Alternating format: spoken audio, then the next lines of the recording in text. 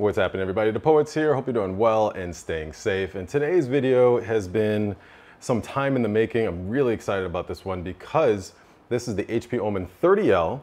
So if you saw my video series from a year ago, I basically tore this down, told you the ins and outs, the good, the bad, the ugly, all that stuff. And then HP, out of their own fruition, decided to come back to me and say, hey, we took your advice to the engineering team and we're going to work on something better. So little did I know, as time passes, they create this, the HP OMEN 45L. And if you look at my video series, you'll see that every single thing that I address with this machine here, still a good product, you know, had its flaws, definitely, but they fixed in the 45L. So let's get into some of the initial differences. And then in this video, I'm going to go through everything that I think is good and bad about the HP OMEN 45L. So let's get into it. Now, first off, when it comes to servicing a PC, this doesn't get easier with the 30L. It was just a button in the back, pushes open, this comes off. Perfect. But that's kind of where things stopped. They continued this trend with the 45L, but here, if you wanted to actually access something like this, replace the cooler, which is what I did for the 30L, because their stock 120 millimeter cooler for this 10900K at the time was not cutting it. Let's just unplug that right now. So I replaced it with the Arctic 120 millimeter, and it actually solved the thermal and noise issues, all right? That was the big drawback of this machine, the 30L. This one came with an RTX 3080. The GPU cooled perfectly fine for the most part. Could have been better based on the airflow of this case and because of, you know, it's kind of a cramped case overall. But let's move on. Now the back here, you're not accessing it very easily. There's like a screw somewhere that's really tiny that you have to find and undo, and I honestly forgot where it is because you can't see it. It's not easy to open this back up. I think it was like down here or under the case or something weird. And then when you did, there was like literally this much space to do anything, and you can't see the back of the CPU. So replacing the cooler, I mean, I had to take out the entire motherboard.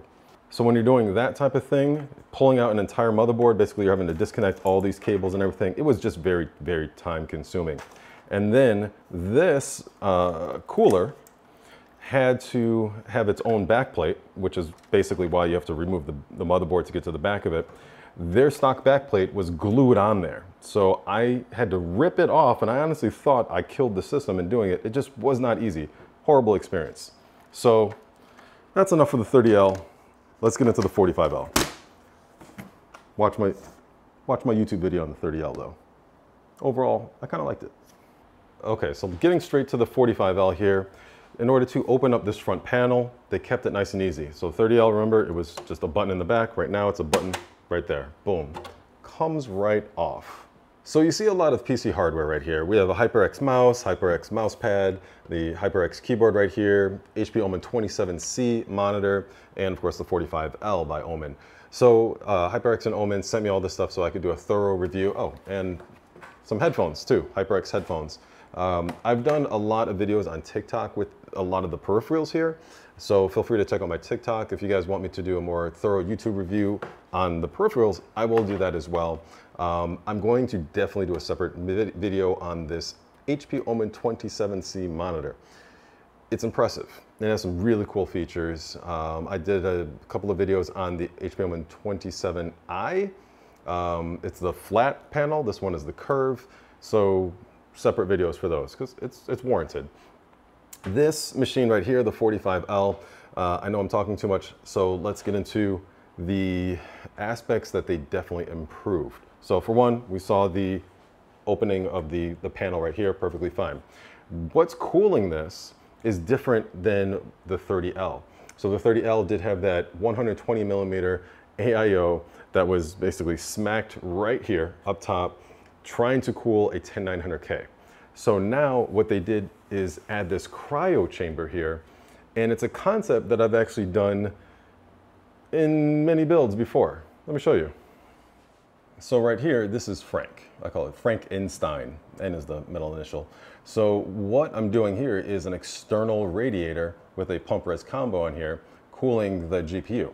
Now, because it's external, it's actually having the benefit of all this cooler room air going directly through the radiator, cooling the fluid inside, which is then cooling the GPU inside the PC case.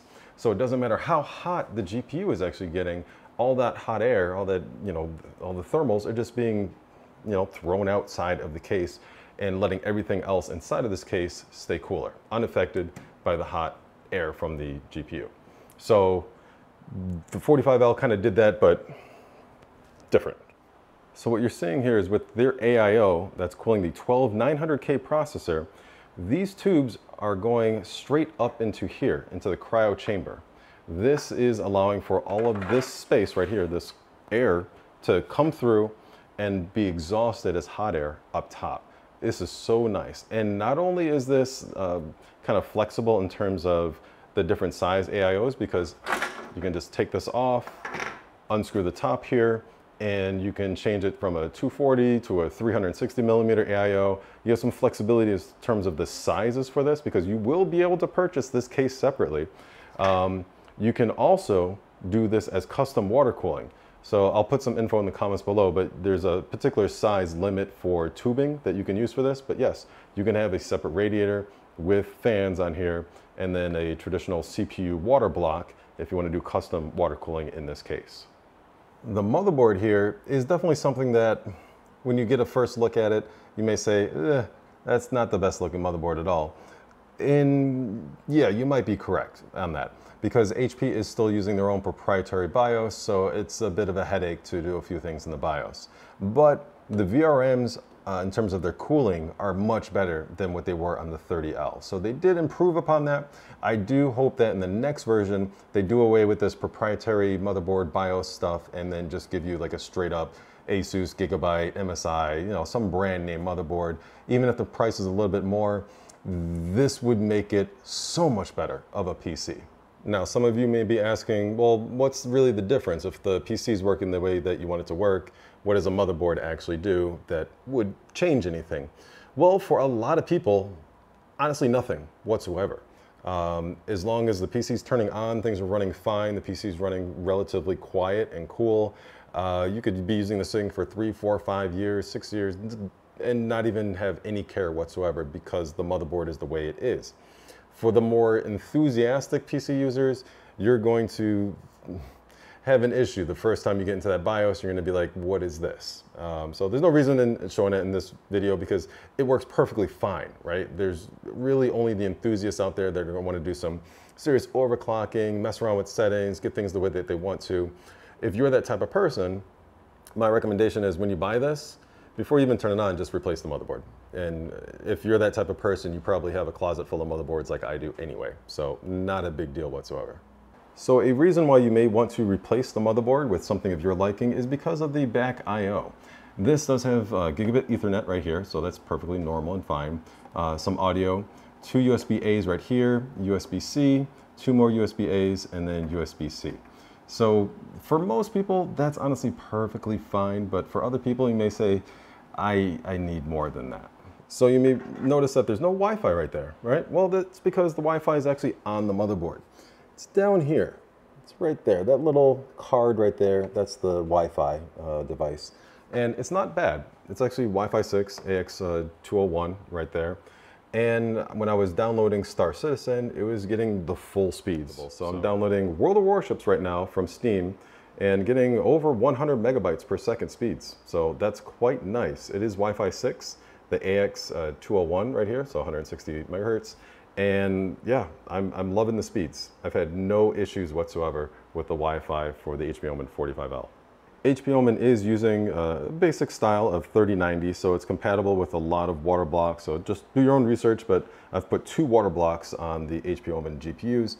And this does have 2 HDMIs and 2 display ports in the back here. So very capable 3090.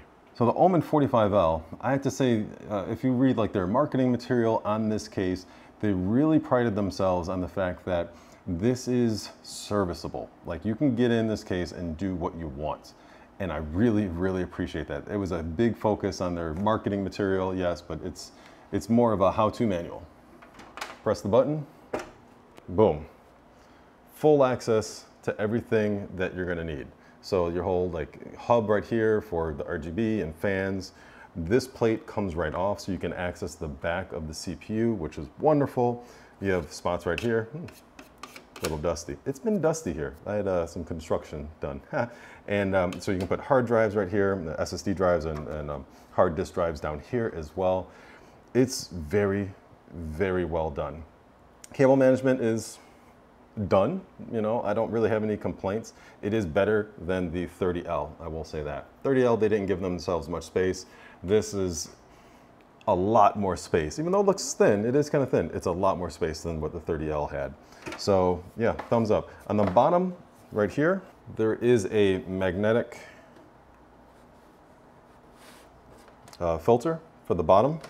So that's actually helping the PSU right there. And there's one kind of, you can't really take it off, but there is a filter right here underneath the hard drive tray. So it's a little awkward. Dust is building up on this hard drive tray, so you're gonna have to go in and actually clean this manually. These do just pop right out though. Very well done. So I know a common question when I review pre-built PCs is, but can it play Crysis? Well, nobody plays Crysis anymore. People are playing Star Citizen, which in my opinion is the new Crysis. Crysis is a game in alpha. It's not optimized whatsoever. The graphics look beautiful. It's a massive multiplayer type of game. So yeah, it melts systems basically. If it can play Crysis, Star Citizen, it can play anything. So let's load up Star Citizen right now. I'm gonna do this backwards. Jeez, that's not easy doing it like this. I don't recommend it. But yeah, Star Citizen is a game that I've actually fallen in love with. It's the main game that I play. So I look forward to testing PCs now and laptops to see if it can even play Star Citizen. Since I want to monitor thermals, I'm also going to put the case back on. There we go.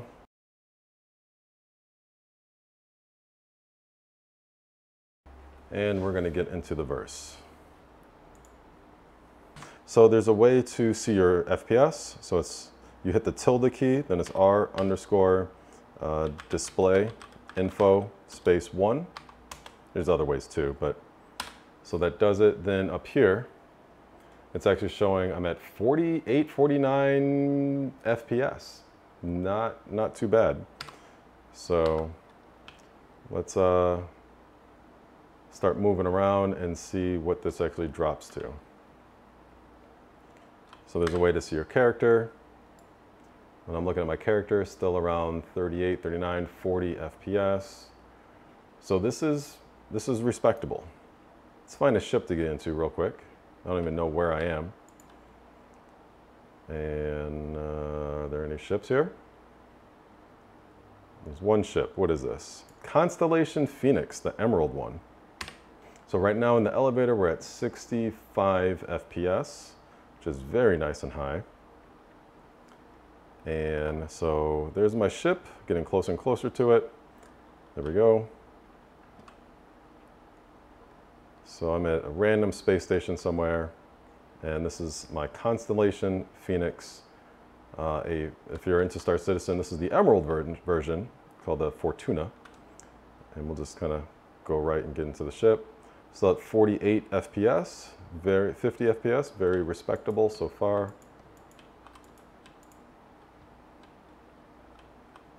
And there we go, elevator's coming down.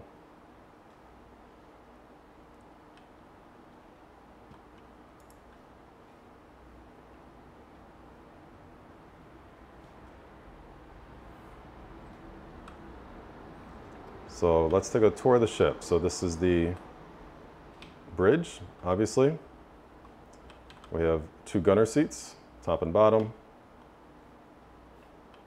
We have the lounge area, beds. And then this is more of like the luxury style. So a little bit of choppiness here and there. But this is one bedroom, little fish tank. No fish though. We have another bedroom. So we're at 57 FPS, another bedroom, kind of opposite style. Lounge chairs. More lounge chairs for your guests on the ship. This ship does have a big fish tank here and a jacuzzi. Very nice, right? Across the hall here, this is the master suite.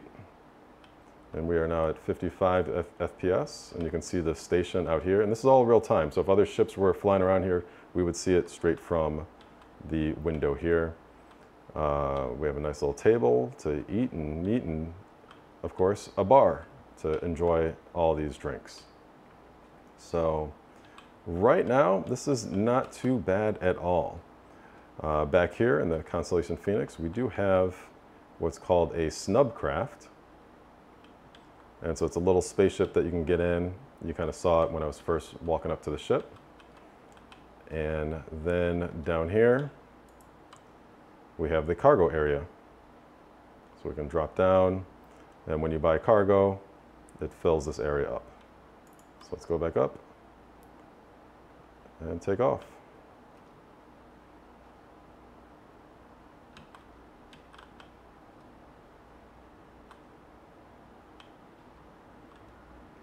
So very nice, pretty smooth for the very first time running the game.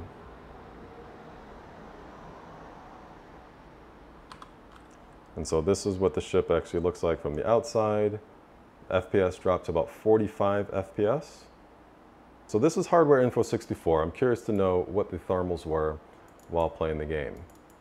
So the CPU package, it maxed out at 81 degrees Celsius. Core max was 84 degrees Celsius. The PC was perfectly silent. I couldn't hear anything. The mic is right here. So that's a very good sign. And the GPU, let's scroll all the way down to the GPU. It tends to be at the bottom for this. Here we go. Oops. GPU maxed out at 75 degrees Celsius. And it was quiet. Memory junction was at 86 degrees Celsius. So very quiet running system for running a demanding game like Star Citizen. Not bad. Now, being able to run Star Citizen at 50, 60 FPS is a feat. It takes a lot to do that. 12900K processor, 64 gigs of RAM, RTX 3090. You can hit those high numbers for a game like Star Citizen. So if it's getting 50, 60 FPS in Star Citizen, if you're playing like Fortnite, Apex Legends, CSGO, Counter-Strike, you're going to do extremely well with a machine like this because of how powerful it actually is and able to run Star Citizen at a high FPS. Relatively high compared to those games, right? Now, this is 3D Mark Time Spy. So this is going to give me a score of how well the CPU and the GPU has done, and you can actually download this on the Steam website if you want to do that, and kind of compare your scores to see if, in terms of a gaming benchmark, is this crushing your current PC, or is your current PC the same, or obviously beating it? So this, again, 12900K processor, 64 gigs of RAM, RTX 3090, questionable motherboard. You may want to replace the motherboard if you purchase this, in my opinion, if you're an enthusiast. If you're not an enthusiast, motherboard's perfectly fine. So it's coming up with scores right now. This is actually telling me that it scored 18,000 on Time Spy. So the graphics score was 19,000 and the CPU score was 13,800. So it's saying at 1440p, Battlefield 5 would play at 175 plus FPS. I think you're good. I think you're good with this type of machine. This will also tell me other games as well. So let's see here. Fortnite, calculating 150 plus FPS. Not too bad. And this is 1440p. Red Dead Redemption, 75 plus FPS. Very good for that game as well.